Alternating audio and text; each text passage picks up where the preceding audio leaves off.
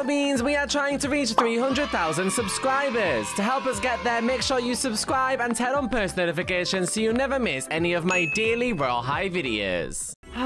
Good old ENCHANTIX, one of our homes for a significant amount of time, filled with lots of memories, new badges, lots of classes, and many glitches. Oh, how we will miss you in the future, and how beautiful you were. But now, well, you're looking a bit bold.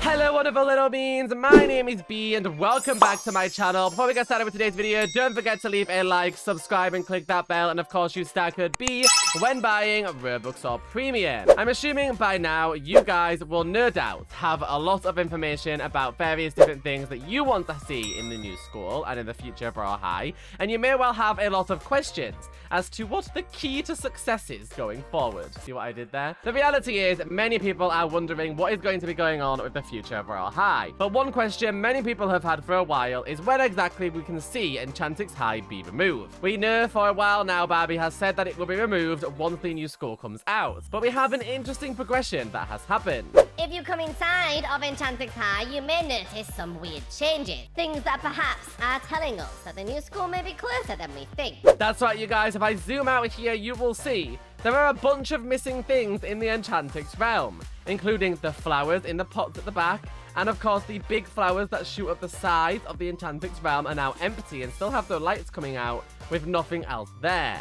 Some of the window frames are missing things that used to be there that are no longer there. And interestingly, the choice has been made to not actually go ahead and replace any of them. Instead, they are just gone completely. Even though they're actually still solid and you can walk into them because the barriers are still there, the actual items themselves, the actual flowers that were there, are now completely gone.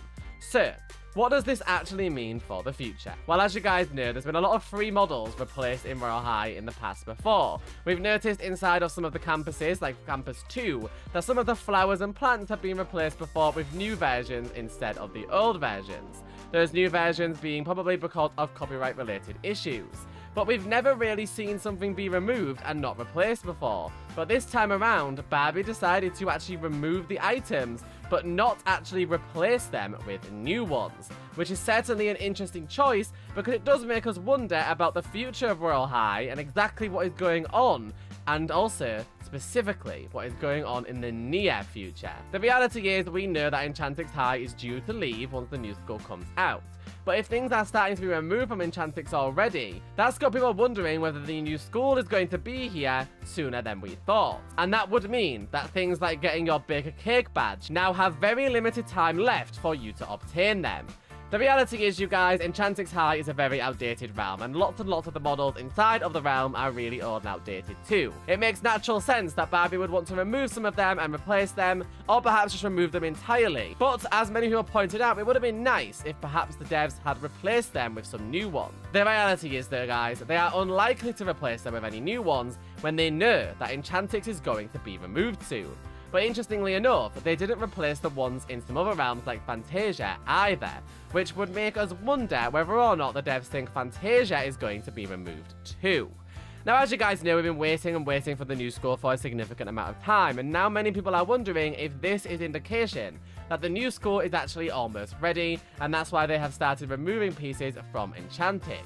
We're not going to know until we get official confirmation from a dev or until these updates actually happen.